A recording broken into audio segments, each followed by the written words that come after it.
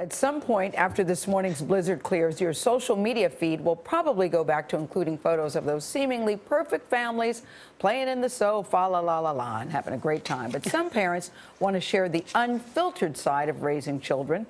Elaine Quijano met a New Jersey mom putting a real picture of family life in focus. Elaine, good morning. Good morning. Danielle Guenther is a stay-at-home mom who decided to turn her photography hobby into a business 2 years ago. As a lifestyle photographer, she takes beautiful pictures of families, but it's the moments some parents might wish to hide that Guenther is now transforming into funny, lasting memories.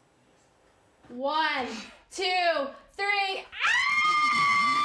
It's laundry day in the Loria household, and photographer Danielle Guenther is capturing the chaos with 4-year-old Frankie, 2-year-old Lucy, and their mom, Caitlin. There we go. Oh, my goodness. For Guenther, the messier, the better.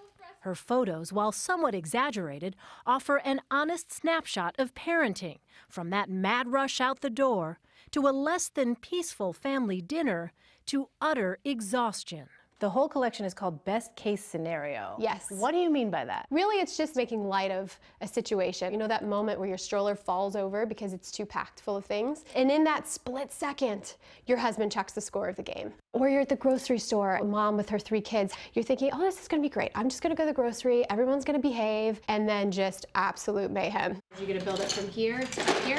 Guenther, herself the mother of a 5-year-old, came up with the idea when a photo session with a client was wrapping up. In the end, she just sort of laid down and said she was exhausted.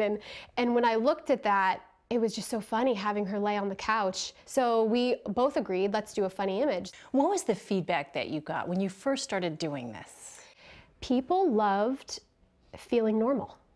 They would say to me, thank you for making me feel normal. Thank you for putting an image out there that's not perfect. In fact, a 2014 survey by Current Lifestyle Marketing found more than 60% of mothers ages 18 to 34 feel pressure to create an image of a perfect life on social media.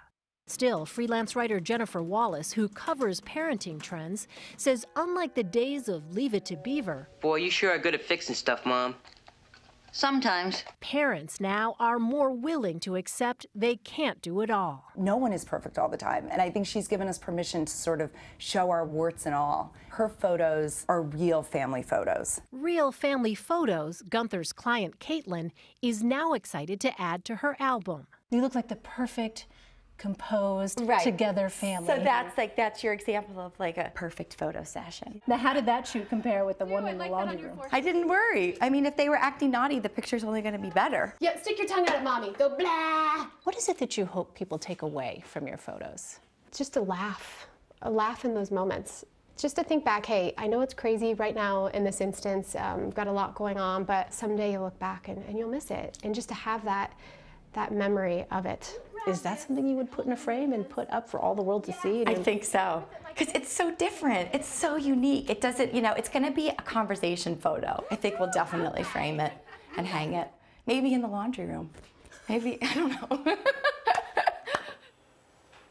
Guenther says her collection is nowhere near finished and that she has plenty of ideas up her sleeve, among them traveling with children on an airplane and another rite of passage for parents, potty training.